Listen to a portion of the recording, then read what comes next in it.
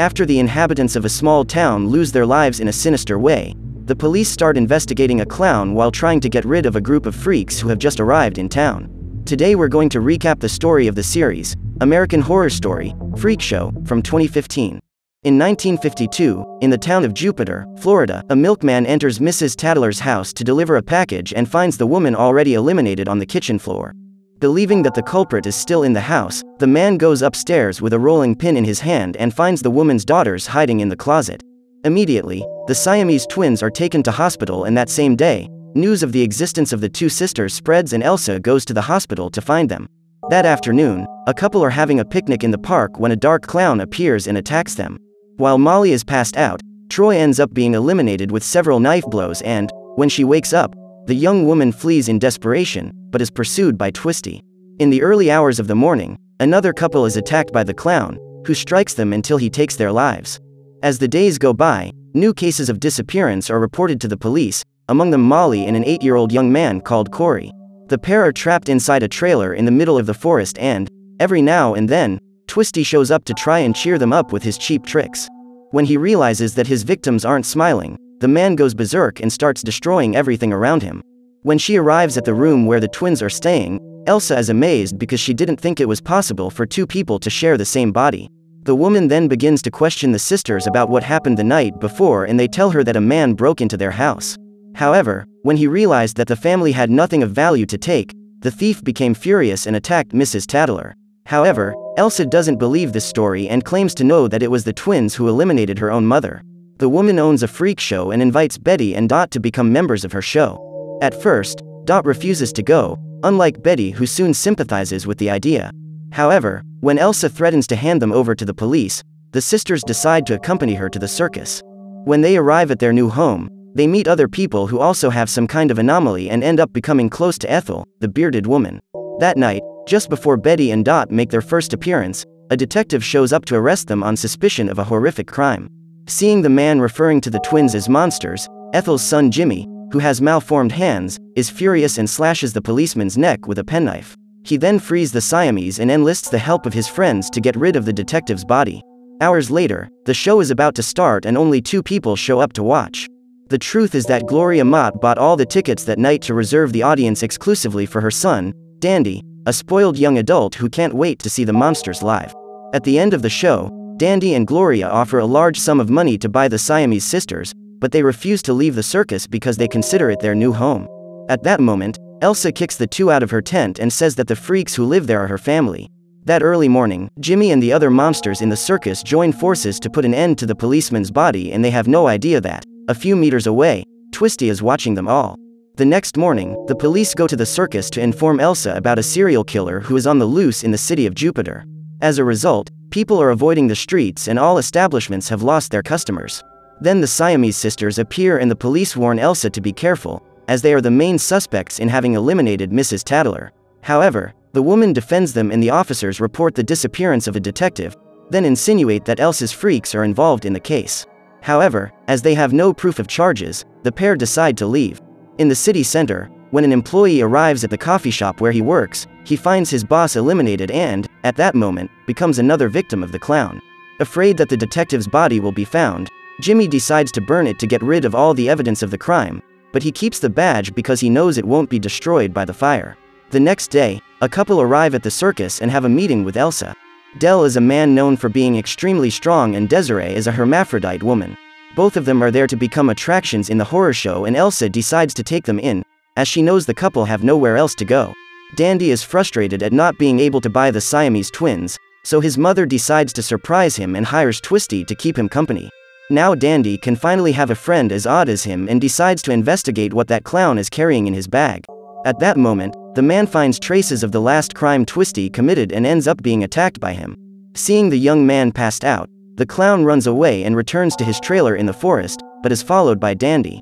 While Twisty was away, Molly and Corey put together an escape plan, and, when the hooded beast enters the cage with the head of one of his victims in his hands, the young woman attacks him with a piece of wood. Immediately, the pair run off into the forest and the clown's mask falls off, revealing the deformity of his mouth. During the escape, Molly meets Dandy and asks him to help her escape. But instead of taking her to safety, the man grabs her and drags her back to the trailer. When she discovers that new members have joined the circus, Ethel soon realizes that the guy who has just arrived is Jimmy's father, whom she hasn't seen for many years. Dell never bothered to find out about his son. In fact, the man tried to eliminate Jimmy when he was still a baby. Ever since, Ethel has harbored a deep hatred for Dell. Determined to earn his place as a normal person, Jimmy calls his friends to a diner in town and they all sit down at the counter to place their orders. It doesn't take long for the young man to realize that the other customers are annoyed by his presence, but he refuses to leave. Seeing the freaks occupying public spaces, Dell is furious and drags Jimmy out of the restaurant. He then attacks him with a series of punches. Determined to get rid of him, Jimmy puts the detective's badge on Dell's tent and makes an anonymous tip to the police. However, Dell had already realized the setup and placed the object in Meep's tent, who ends up being taken to the police station. Hours later, the police return and dump Meep's body in front of the circus. Seeing his friend lifeless, Jimmy begins to cry and feels guilty about what happened. When Halloween arrives, inspired by Twisty, Dandy sews a clown costume and, in the evening, goes to visit Dora, the employee who works in the family home. Seeing that young man with a knife in his hands, the woman says she's not afraid of him, because she's known Dandy since he was a child. Furious, he walks towards Dora, but she confronts him and all his courage goes down the drain. Meanwhile, Twisty walks around the city looking for new victims and breaks into the house of a girl who is terrified of clowns. However, when he sees the girl's older brother at her bedroom door, the man changes his target and decides to capture Mike. Since he didn't have the courage to attack Dora, Dandy decides to pay a visit to the prisoners in the trailer and tries to attack Molly with a table knife. However, as the girl is trapped inside a cage, he can't reach her and decides to tie the knife to the end of a stick. Then, before the young man could complete his evil plan, Twisty showed up with yet another victim for his collection and put Mike in the cage with the others. After several days stuck in that trailer without food, Corey is now so weak that he can barely move. However, Molly is determined to get out of that place alive and once again attacks the clown when he enters the cage. At this point, she runs away and reaches the road, but Twisty manages to catch up with her and knocks her to the ground. Hearing Molly's screams, Jimmy and Maggie, the new circus member who claims to be a psychic, see the girl being taken into the forest and decide to investigate.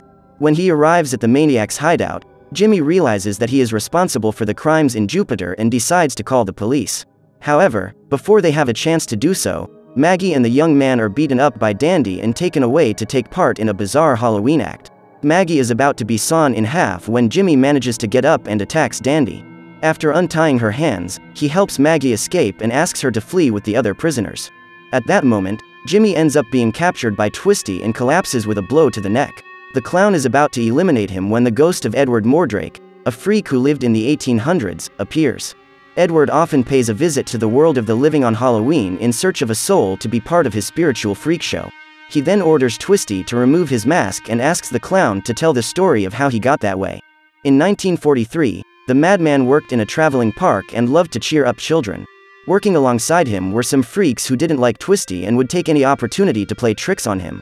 As a result, the clown decided to quit his job at the circus and started working making toys. However, due to the rumors that those freaks spread about him, Twisty could no longer work with what he loved and decided to take his own life. After failing in his attempt, he donned a frightening mask and became an evil clown. Upon hearing this sad story, Edward decides to eliminate Twisty and steals his soul, taking him to be part of his freak show in hell. Minutes later, Dandy shows up and finds the clown's body. When he realizes he's eliminated, the young man steals his mask and, the next morning, Jimmy and Maggie make a statement to the police. The police are now looking for the second clown who disappeared, because Molly and the children were the only ones who saw his face. When Jimmy returns to the circus, a group of townspeople show up to thank him for saving the prisoners and, for the first time, all the freaks are treated like normal people. When he gets home in the morning, Dandy decides to continue what he started the night before and cuts Dora's neck. At this point, the possessed man feels fully realized and, when his mother finds the employee's body, he makes it look like someone broke into the house during the night and attacked the woman. However, Gloria knows her son very well and soon realizes that he was guilty of the crime. Determined to save her son's skin and prevent him from being arrested, Gloria decides to dig a grave in the garden of her house and plant a flower bed on top. That day, Stanley arrives in town and claims to be a talent scout working in Hollywood. However, the truth is that he and Maggie make their living selling rare pieces to museums and are there looking for a freak to sell. When she meets this supposed manager, Elsa sees a chance to become a star and puts herself together to demonstrate her musical talent. However, when she goes to meet Stanley, She sees him taking the Siamese to a picnic and feels jealous. The man's plan is to poison them with cupcakes and sell their heads to the museum, but Dot refuses to eat sweets because she wants to keep in shape for when she becomes a celebrity. That night, Dandy goes to a nightclub in search of his new victim and meets Andy, Dell's secret case. Despite being married to Desiree, Dell sneaks around with other men and, that night, ends up having an argument with Andy. When he gets home, he finds his wife and she reveals that she has discovered that he is Jimmy's father. After learning that her husband never gave a damn about his own son, Desiree decides to leave him and moves into Ethel's trailer. Meanwhile, Dandy takes Andy to Twisty's old trailer and, after putting on the clown's mask, the young man eliminates his victim with a knife. He then rips all the limbs off the young man's body to get rid of the evidence and returns home covered in blood. Hours later, Gloria receives a visit from Elsa, who has gone there to sell the twins, so that she can get rid of the competition. The woman then returns to the circus and begins to prepare for her trip to Hollywood, while Jimmy and the others wonder why Betty and Dot have left. At that moment, the twins are at the Mott mansion with Dandy and the young man is doing everything he can to win them over because he wants to marry them.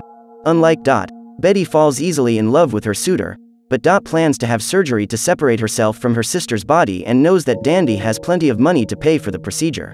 One day, the madman goes to a store to buy women's items and meets Paul, who realizes that he's buying twice as much. When he meets Jimmy, the man tells him what he saw and reveals his suspicions that Elsa has sold the twins to Dandy. Noticing that his efforts to win Dot over aren't working, the man freaks out and Betty realizes that her suitor isn't exactly who she thought he was. As the twins have disappeared, Stanley and Maggie need to take another freak in their place, so they decide to capture Ma Petite and Maggie puts her in a glass jar in order to drown her. However, when faced with the innocence of the little girl, who believes it's all just a joke, Maggie decides not to go through with the plan and asks Jimmy to run away from the circus with her. The problem is that Stanley is now planning to eliminate Jimmy in order to steal his hands and take them to the museum. When he reads Dot's diary and discovers that the young woman dislikes him, Dandy is heartbroken and his thirst for blood resurfaces. Just then, Jimmy rings the doorbell and the man lets him in, because he knows that the young man has gone there looking for the twins. Hearing Dandy's voice again, Jimmy realizes that he was the one in the forest with Twisty and manages to convince the sisters to return to the circus. When Betty and Dot show up, Elsa is unmasked, but Dot decides to clear the air and says she asked her to take them to the Mott mansion. Worried about the twins, Jimmy refuses to leave with Maggie until he finds out what is really going on. Having kept Elsa's secret, Dot feels entitled to ask for something in return and asks the woman to find a doctor who can perform the surgery to separate their bodies. After being spotted by Stanley in a nightclub, Dell is blackmailed by him and has to eliminate one of the freaks to keep his secret relationships safe. So he decides to attack Ma Petite and eliminates the little one in a hug. The next day, Stanley takes the little girl to the museum and gets a lot of money for her body. Not knowing what to do to stop her son from continuing to hurt people, Gloria decides to talk to her psychoanalyst and the doctor asks her to take Dandy to his office. After Ma Petite's perishment, Ethel begins to suspect that Elsa is involved and decides to eliminate her, but the woman throws a knife right into her old friend's eye and manages to get rid of her first. She then puts Ethel in a car and crashes it to disguise her perishment, so everyone believes that the woman has taken her own life. The only one who knows the truth about the crime is Stanley, because it was he who helped Elsa cover it up. Soon after the first consultation with Dandy, the psychiatrist realizes that the young man is potentially demented and says that he needs to be hospitalized, but Gloria won't allow her son to be taken away and dismisses the doctor. Hearing his mother talking on the phone, Dandy is furious to learn that she is no longer willing to cover for him, so he takes out Gloria with a fatal shot and then bathes in her blood. In an attempt to clear the air with the twins, Elsa enlists Stanley's help to find a doctor who can perform the surgery to separate their bodies. When she learns that this surgeon has been found, the woman takes Betty and Dot to a shed, where they will have to wait for the doctor to examine them. Stanley says that immediately after the examination, they will be sent to hospital, where the surgery will take place. Meanwhile, Dandy continues to scatter bodies around the city and, after breaking into a mansion where a group of women are gathered, he eliminates all of them and disposes of their bodies in the swimming pool. That afternoon, Regina, Dora's daughter, arrives at the Mott mansion and discovers that Dandy has eliminated his maid and then his own mother. For some reason, the young man allows Regina to leave and hours later, she returns to the mansion with the police. On seeing the detective, Dandy confesses his crimes once again and offers Colquitt $1 million to help him get away with it. Immediately, the man draws his gun and eliminates Regina. That night, the detective and his men go to the circus and accuse Jimmy of the crimes Dandy committed. After the man she's in love with is arrested, Maggie gets drunk and reveals to Desiree that she's not a real psychic. She tells her that she is Stanley's business partner and they both survive by running scams. Upon hearing this, Desiree begins to correlate the arrival of those two with the eliminations of her friends and promises that if she finds out that Maggie is involved in those crimes, she will eliminate her. After giving up on the surgery, the twins return to the circus and decide to give all the money they've collected to Maggie to pay Jimmy's bail. Before going to the police station, Maggie asks for Desiree's help to stop Stanley from continuing to eliminate the freaks, as she deeply regrets what she has done. She then takes the woman to the museum and shows her Ma Petite's body and Salty's head. At that moment, Maggie sees Jimmy's hands in the museum and faints. As soon as Jimmy was arrested, Stanley went to the police station to offer the services of one of the best lawyers in the country, but it would cost him dearly. As he had no money to pay the fees, Jimmy made the difficult decision to sell one of his hands, as he was afraid of being eliminated as a meep. However, when he woke up in a clandestine clinic, he saw that both his hands had been removed and there was nothing more he could do. That day, Del goes to visit his son and is extremely saddened to see the situation Jimmy is in, but discovers that it was he who agreed to undergo the surgery. So that night, when Jimmy is being taken back to prison, Del and Eve decide to stop the car and, after getting rid of the policeman, help the young man escape. Hours later, Del returns to his tent and finds Desiree. The woman is armed and confronts him about Ma Petite's perishment. As soon as Del takes the blame for the crime, Elsa appears behind him and shoots him in the head. Then, with Maggie's help, the woman and her group of freaks prepare a special revenge for Stanley. At this point, the man tries to flee, but ends up being surrounded and his body is completely destroyed. When he discovers that Maggie was a traitor, Jimmy begins to hate her, but Elsa asks the young woman to help him heal his wounds and Maggie promises that she will make amends with everyone for the harm she has caused. Before being attacked, Stanley reveals that it was Elsa who took Ethel's life and this provokes a huge revolt in the freaks. That evening, the woman receives a visit from an old friend and introduces him to Jimmy. Massimo says he'll make him a new pair of hands. Meanwhile, a new magician arrives at the freak circus and performs one of his acts. The man asks for a volunteer to enter the box so that he can perform the trick of cutting her body in half and Maggie agrees to take part. What the young woman didn't imagine was that she would be sawn up for real and end up dying in there. When he is informed of Maggie's perishment, Jimmy has no reaction and learns that Elsa will be the next to be eliminated. That night, Betty and Dot go to warn the woman about the plot and she prepares to flee. Then, when Desiree and the others arrive at Elsa's tent, they don't find her, because the woman has managed to escape with Dandy's money, who bought the circus. While walking around his new property, the man encounters Stanley, or what's left of him.